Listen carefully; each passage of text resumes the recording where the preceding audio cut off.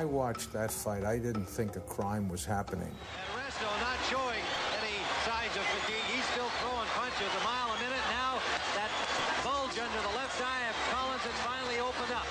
I just thought he ran into a tough guy with a tough punch, and he took the punch, but man, this guy can hit because of the damage it was doing to Billy's face. Bruising under both eyes, Billy Collins. He's in bad shape now, though, Ray. It has been a brawl. Look at Resto now. Collins is hurt again. This fight should be stopped, Tim. He was just pounding. You did good, son. You're fighting hard out there. And Collins had all the heart in the world and wouldn't quit.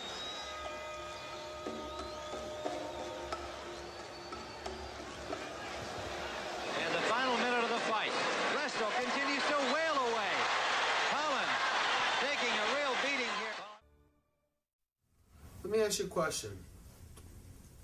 1983 was the best year of your life, Yeah. but also the worst year of your life. No. That was the best year and the worst night. In at 156.5 pounds, in the blue trunks with white trim, from the Bronx, New York, Luis Resto. In the green trunks with white trim, from Nashville, Tennessee, Irish Billy Collins. Round one. This is the one that's going to lose. Resto countering beautifully, Jake. Yes. See people hanging on the rope. It's a tough night. Good exchange. Good left to the right hand by Billy Collins. Collins, right. Good left hook.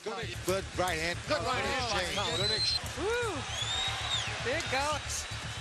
Oh, he got hit. He got hurt with that one. It staggered him. Resto staggered him with the right hand. He hit him again.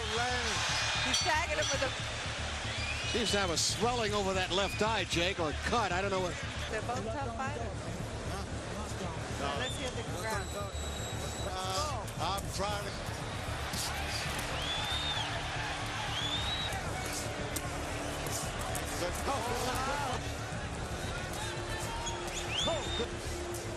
And evidently, there's going to be an upset here. It's the entire either. I 13-0 is in jeopardy tonight, Jake. You think? I know it is. Let's listen. He's doing it right now. He sure He's is. keeping it up. He's keeping it up, and that's the only way you can fight this guy. He's relentless. Keeps up that pace. So he's got it. He's got it. And he's got the right formula. That's the only way. That's the only way. He took a lot. It's a little too late. Yeah, he's getting hit even. That's a tremendous pace. Wow. Tremendous pace. Collins is taking a beating now, Jake. Yes, a real he's been taking Now he has very little defense. Junior middleweight bout, corner of Billy Collins. That blemish, the perfect record, seems to be in jeopardy tonight. And where I see it, look at this.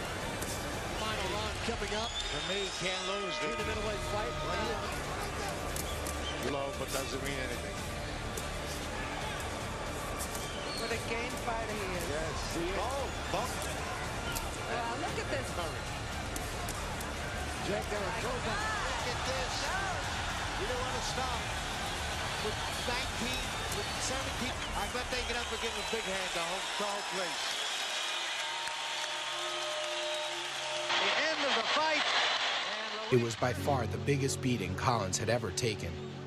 And when the unanimous decision was announced, a major upset. Panama lifted his fighter high above the garden ring. Resto, the Puerto Rican kid from the Bronx with a mediocre record, had shocked the undefeated Irish Golden Boy.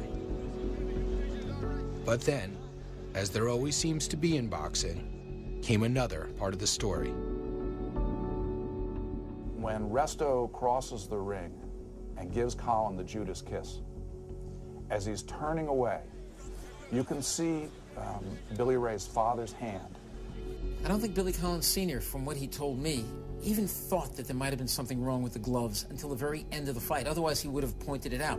It was at the end of the fight when Resto went over to congratulate him that he grabbed onto the gloves and held on, and he started screaming for the inspectors, these gloves, these gloves.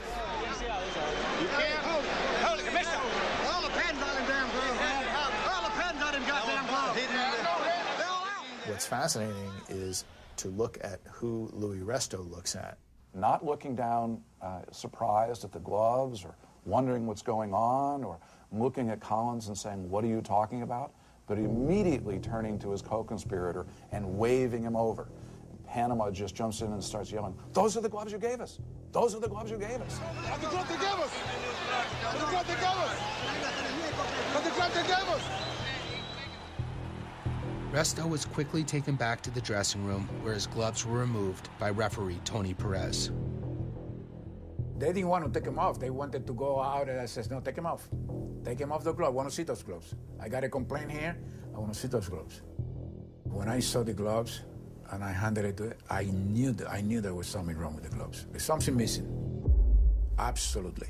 The decision was unanimous in favor of Luis Resto, but shortly after the fight, Collins' handlers charged that Resto's gloves had been tampered with, that some of the required padding had been secretly and illegally removed, adding extra impact to Resto's punches.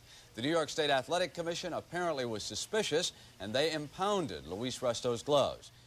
I saw 2 pairs of boxing gloves. Two had R on it and 2 had C on it. I observed a hole in the left and right glove that was marked R. Any layman could tell that the glove was tampered with. It's hard to think of a greater crime in boxing than tampering with a glove.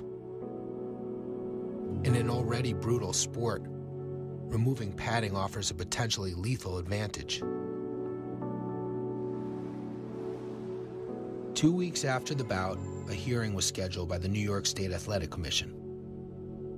Resto, Panama, and cornermen Artie Curley and Pedro Alvarado would all be called to testify. All 4 denied everything. All right, it's June 29th, 1983. I'm with the New York State Athletic Commission. Purposes of this tape to record a hearing, Louis Resto versus Billy Collins controversy. The hearing, it was almost a foregone conclusion. I think it was, in some ways, it was more for the process than it was for the discovery of a truth. Punishment from the New York State Athletic Commission was swift. Luis Resto was suspended indefinitely, and trainer Panama Lewis has been suspended for life. I think it's the severest action we've taken in the 5 years that I've been at the commission, but I don't think it unwarranted.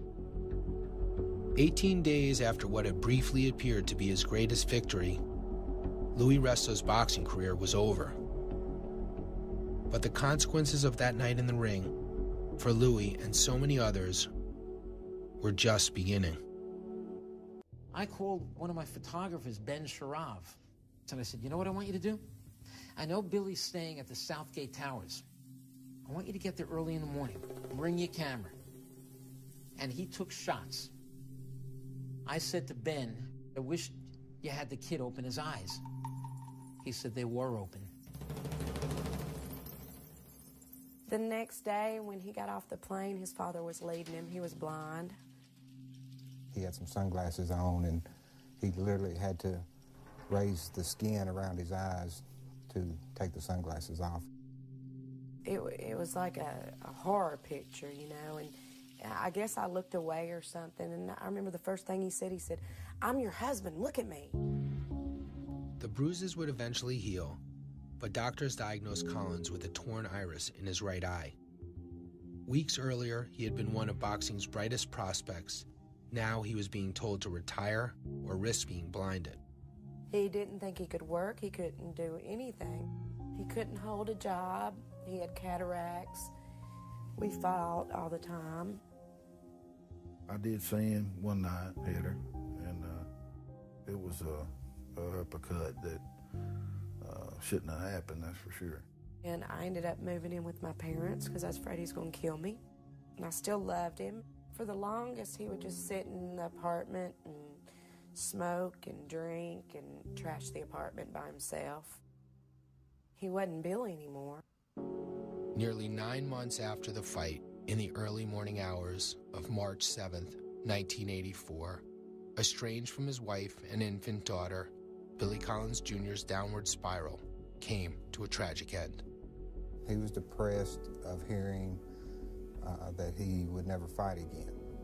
Billy and the guy from next door, a guy named Johnny Duke, come in, and I could tell, you know, Billy was a little drunk. There was a bar, not far from the house where you could shoot pool, and he wanted us to go. We chose not to go, and he left mad. After they left, of course, Billy beat the crap out of Johnny, got the keys from him. And he told me that Billy looked at him and said that I'm just going to kill you, or I'm just going to kill us, or something. Collins drove off a road less than a mile from his house, landing in a dried-out creek below. In the passenger seat, Johnny Duke survived the crash. Billy died on impact. It's like everything was taken that night in the ring. Irish Billy Collins was 22 years old.